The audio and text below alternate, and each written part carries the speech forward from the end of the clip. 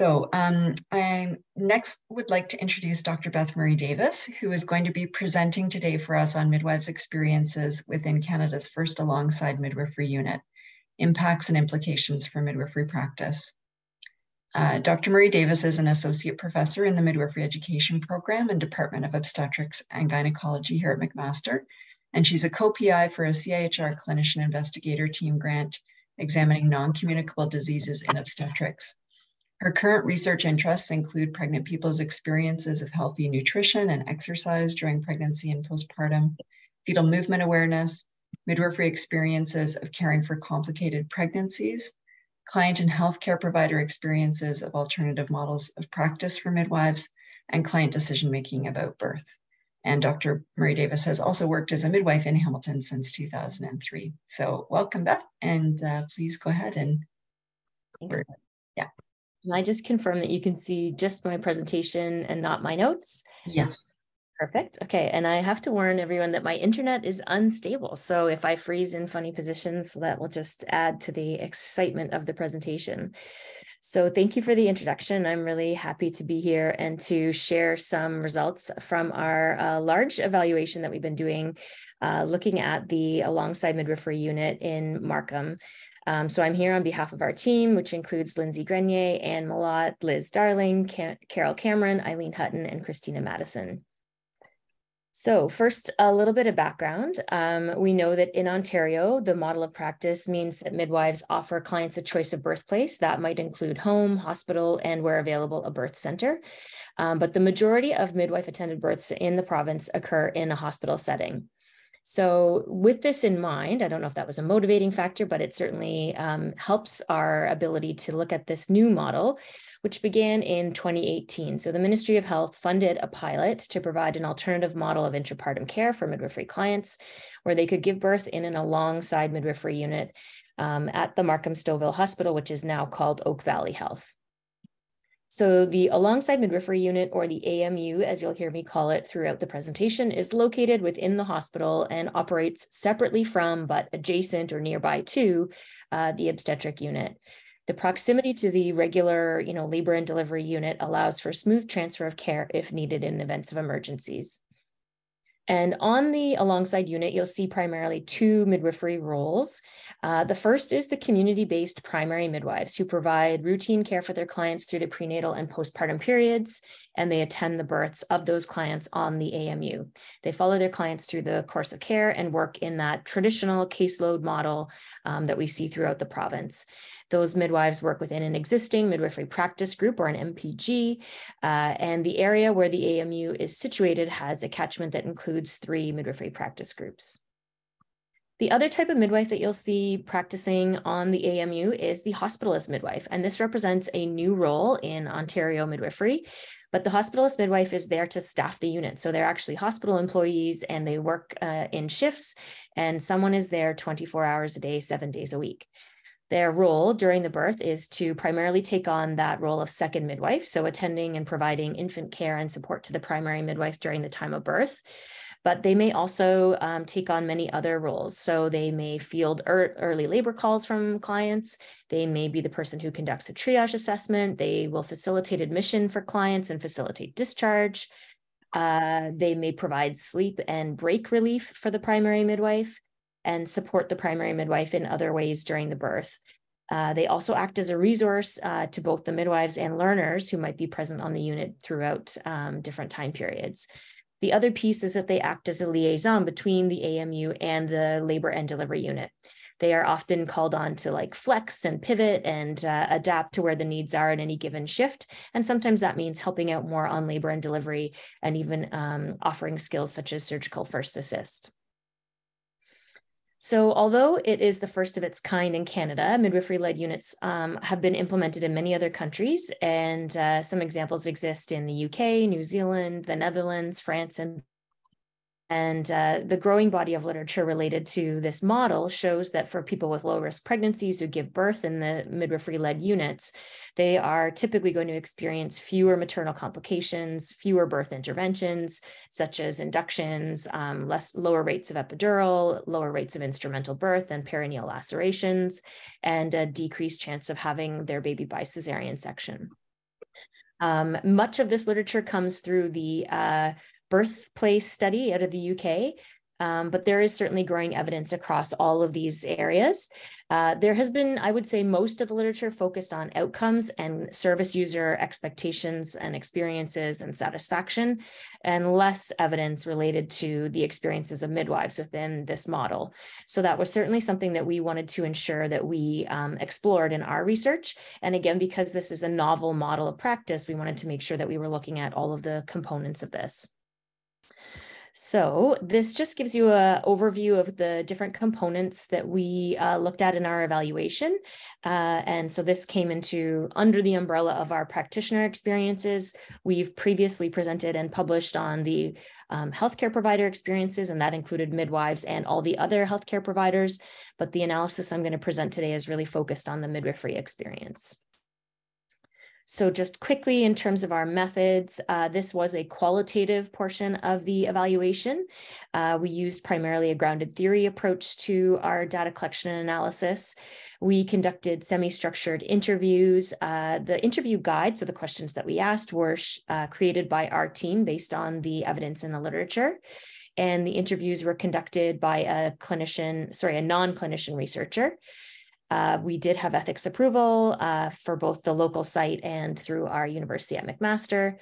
We invited all hospitalist midwives and community midwives who provide care on the AMU to participate. Our data was collected in the first few months of 2019. Interviews were audio recorded and transcribed, and then 2 researchers coded and clustered the codes into categories and then grouped those together into larger themes. And so what I'm going to share today are the broad themes that we've generated from this data. So in terms of our participants, we had 14 total participants that represented 4 hospitalist midwives and 10 community midwives. We did not collect demographic data from this group of participants, and that was simply because it's such a small number and they are all very well known to each other that we didn't want to collect a lot of identifying data that would mean that it would be possible to tell who was speaking and who was participating. So I'm going to move through these 4 broad themes, or the kind of central ways that we found that the Alongside Midwifery Unit model impacted the experiences of midwives. And these relate to the midwifery philosophy of care, the formation of relationships, hospital integration, and then also the impact on leadership. So I would say this was one of the largest areas of information that we had from our participants. So the midwives were reflecting a lot about how the AMU model either maintained or hindered the core values and philosophy of midwifery in Ontario. I'm going to focus on 4 areas related to this. And I would say that overall, the model was seen as being very positive, and that it actually facilitated these core principles or philosophies of midwifery, potentially even better than the traditional model of care. So first, when it came to choice of birthplace, this option of having the Alongside Midwifery Unit was seen as being very helpful as an additional supplemental option, kind of the between home and hospital as your choices for where to have your baby. And this was described by both clients and the midwives who participated in our research as the best of both worlds. When it came to continuity of care, we weren't sure what we would hear from participants about the impact on continuity. And what we heard was actually 2 really important things. So the AMU model actually enhanced both the continuity of care approach, but it also served in many ways to actually reinforce and help to sustain continuity of carer. So that concept of having the known care provider. So when it came to ensuring a consistent approach, the hospitalist midwife was a key part of this. Clients felt that although they were meeting a new midwife, that the way that the care was provided and the approach to care was very much the same as they would have, or that they did experience with their usual team. And they felt very much like the hospitalist midwife was essentially an extension of their care team. So there was that consistency of a model of care, and that felt like continuity for many people in the client data we had, and the midwives we talked to also echoed that. We also heard how the AMU actually, in ways, the staffing model supported this approach to continuity of carer.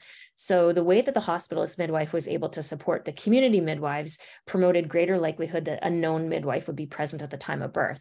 So that meant, although the hospitalist might start an induction, that meant that the community midwife was more likely to be rested, able to stay at the birth, able to, come in when the person was active and therefore stay for the rest of the birth.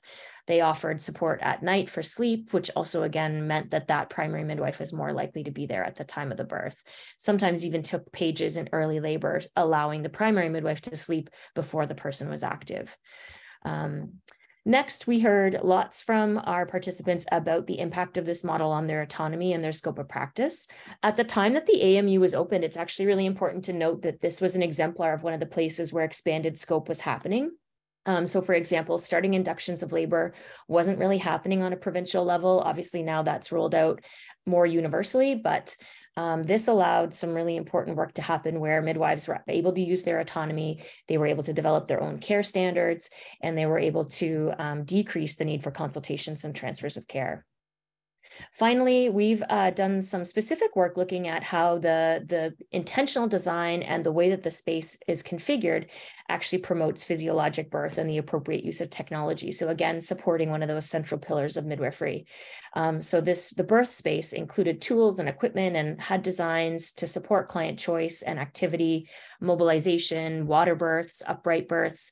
And all of that was really appreciated by the midwives and allowed them to feel like they could flex their midwifery muscles. One participant said, if you have all of these tools and if you've access to the birthing stools and the balls and the slings and the water birth and all of the awesome stuff, you can put your money where your mouth is. You can say, hey, we can have your baby in an upright position. Here's the tool that's going to get us there. So they felt like they were able to provide more optimal care. Next theme related to strengthening relationships. So the midwives described how the model impacted relationships both with themselves as midwives and with other healthcare providers. So from an interprofessional lens, before the AMU opened, the relationships at the unit or in the hospital at sometimes were characterized by tension. However, many intentional steps were taken during the implementation and planning for the AMU that meant that the other healthcare providers were involved. They felt like they had a voice in the implementation, and that helped to build confidence and trust across the unit. They also felt that the hospitalist midwife was a really important liaison role between the two units. And in particular, the obstetricians were able to form, trustful and, effective communication strategies with that group specifically, which allowed them to, really support the interprofessional working and collaboration between units. The integration of the hospitalist midwife is also a really key part of this, that they function as essentially another member of that larger labor and delivery team. They are a go-between. They offer kind of an understanding of situational awareness between the two units, and they're able to help out on labor and delivery as needed. And I think that's appreciated and has gone a long way to strengthening those relationships. When it came to midwife relationships, we did hear information from our participants that there were both positive and negative changes. So one of the huge implications in terms of positive change was feeling that they had a home base and they had a space for being just midwives. They felt like it was their home. They felt like it was a place to stay. They wanted to stay and hang out with each other. They felt a sense of ownership and belonging that they hadn't previously encountered. So one participant said, it's really nice to have a space where there's lots of camaraderie of the midwives. I know a lot of the midwives a whole lot better than I did before. When it came to some of the more negative or challenging experiences of the midwife to midwife relationships, this came from the new dynamic that had not existed before between the hospitalist midwife and the community midwife. So essentially there was a little bit of a hierarchy or a little bit of kind of a conflict between sometimes whose plan was going to be the plan that would be, used in this particular person or birthing person's experience. And so there were times when there was pushback or challenges that needed to be worked through. And that's certainly an experience that hadn't previously existed before for the midwives in that community. Finally, one of the ways that relationships were strengthened on the unit was also related to mentorship. So having a really clear plan for developing that role to support community midwives, to support students, and really, kind of using that hospitalist midwife to be that key support person so that someone had someone they could bounce ideas off of in the middle of the night, or be that extra set of eyes that looked at their strip, and be an extra set of hands when needed. So that was a key piece of how relationships were also strengthened. Moving on next to hospital integration, one of the central impacts of the AMU was that midwives felt that it improved their overall integration and their awareness of the larger workings within the hospital system. So the model integrated midwives really in a way that had never been seen before. I think midwives, they spoke about the fact that previously they'd felt like they were at the margin, felt out of place, and maybe even lacked a sense of belonging. They would simply come in, attend their client and leave. And now they felt like they were able to be much more connected and to feel a sense of space. So a lot of that, as I mentioned before, came from the idea of actually having physical space on the AMU. So having a home base, they have a kitchen, they have a locker room, they have places where they can go and feel welcomed and included. And that really fostered a sense of ownership and belonging. And they felt like it was their space, not that they were a visitor in someone else's space. So a participant said to us, midwives tend to be scattered all over the place. This place feels like one place, one home where we can all go. Traditionally, you go to the hospital and you feel like you're in someone else's space. This has been really powerful for us. And finally, the integration and the opportunities in which there was a way of kind of connecting and building in this integration of midwives actually went a long way to creating interest with the other healthcare providers in what midwives do. So they were interested in the midwifery standards that were developed to support the AMU, and they were interested in the ways that midwives practiced. And all of this actually paved the way for legitimizing a lot of midwifery care pathways and approaches. So the midwives described for us that other healthcare providers were showing an interest that they had never previously done about midwifery practices. So even coming over to the space and thinking about, okay, well, how do you use the bars on the wall? And how do you use the birthing chair? And tell me more about how you do that so that I can try it with my own patients. So lots of interest and legitimacy for the midwifery ways of doing things. Our final theme is around the growth of midwifery leadership. So the AMU really played a significant role in creating new opportunities for midwifery leadership. That related to things like training for midwives and professional development. There was a really intentional approach that all of our participants were aware of to helping them grow to their fullest capacity to understand things like conflict management, change management, and to take on more professional development that would allow them to really excel in their roles. So additional approaches to education and support for professional development were really appreciated by our participants. The unit leadership really promoted midwives to, also become more visible within the organization. So joining committees, being involved in governance procedures, and being at the table where decisions were made. And this was really a new opportunity for many midwives within the organization.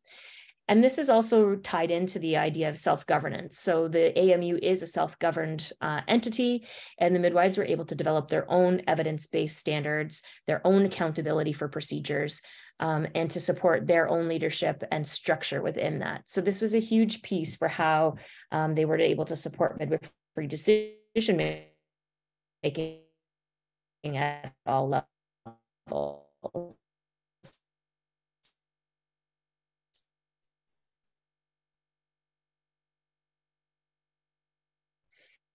So most of my time, I will move on to the kind of big take-home concept to think of are broad and far-reaching in the lives of midwives. So it's not always easy, and we're not saying that it was not a bumpy road at moments. But overall, the model of the AMU had an impact on midwives' ability to realize core at the essence of what we do. It promoted the ability to build strong relationships with both us and with other healthcare providers. It actually led to better hospital integration and to become more integrated members of the hospital team and leadership roles in the profession, in their own hospitals and in their community that hadn't existed. The birthplace and client-centered care and promotion of physiologic birth were all found to be really positive in this new model. It's reassuring that these core values have not been lost and may actually be strengthened in this model. And I think that that was unexpected by many of us on the study team, and is something that I think warrants further research and exploration. We've talked a lot this week about the concept of sustainability, the impact on our profession. And I think it's worth noting that autonomy, we know is such a huge contributor to job satisfaction.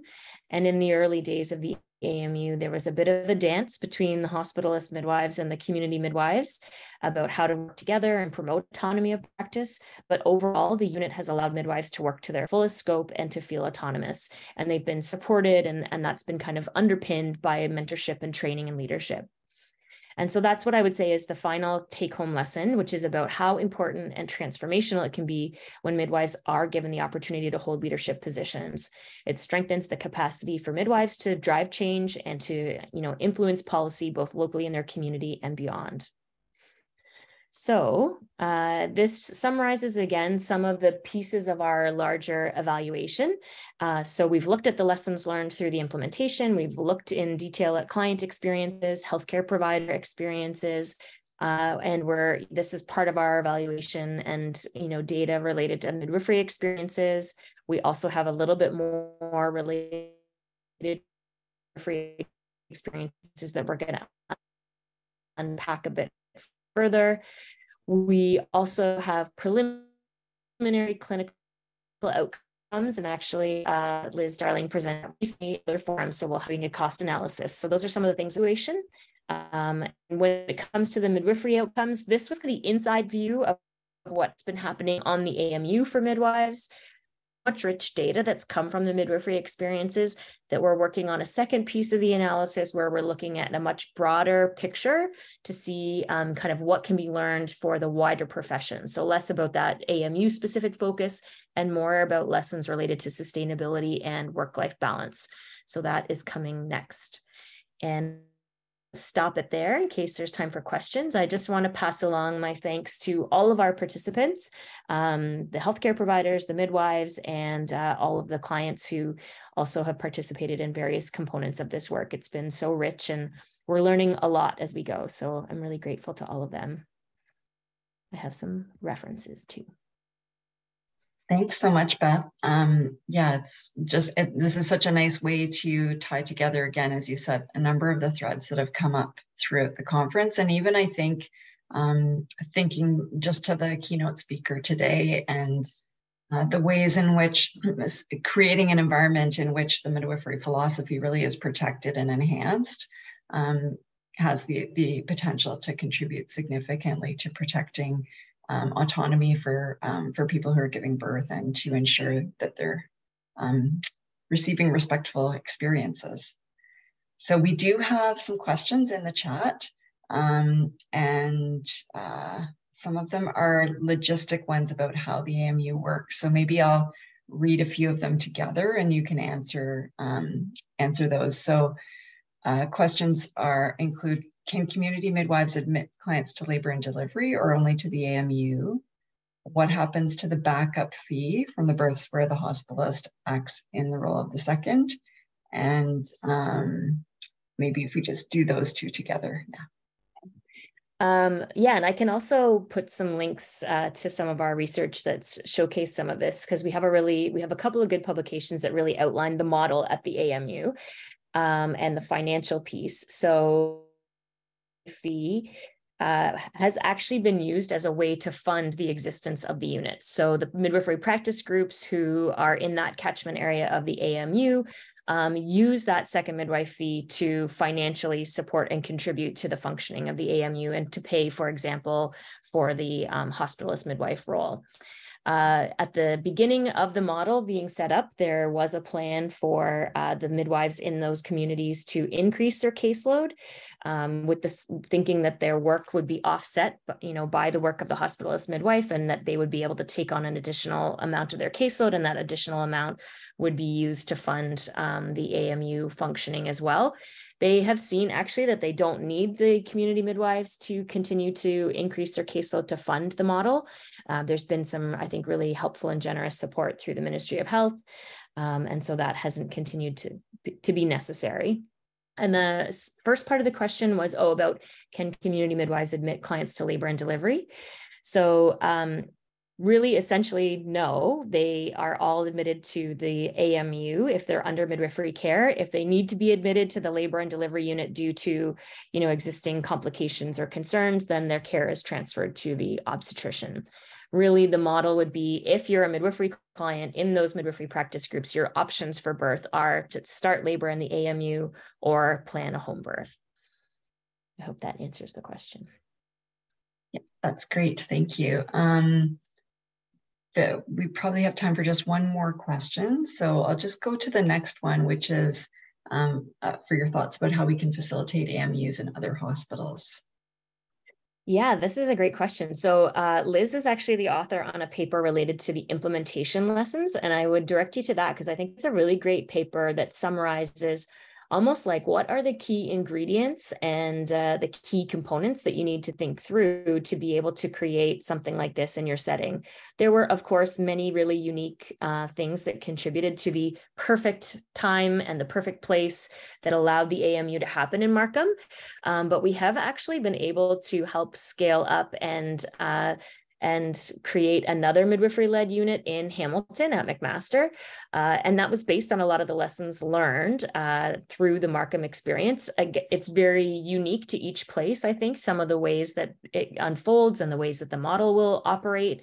But I think some of the core elements and the lessons for how to do it are really similar. I think midwifery leadership is a huge piece. That was a big lesson we saw from the Markham experience, was having a midwife who can lead this process, be its champion, rally all the other people from leadership within the organization and other healthcare providers. That played such a huge piece in their success. And I think openness from the midwives to try something like this. I think it felt like a huge change and a big risk. But I think people were included in the process, and there was lots of really intentional steps of dialogue and listening activities that allowed everyone, I think, to feel like their voice had been heard, even if they weren't sure that they were certain that it was all going to work out. And it's interesting. So Liz and I have been doing this research. I think we probably are at the point now where we should go back and see if the story has changed, because a lot of this data was collected in the early days, and maybe we'll have even more to learn now. Thanks so much, Beth. It's been really great to hear about these findings and to have this opportunity to just talk a little bit more about all the potential benefits of AMUs.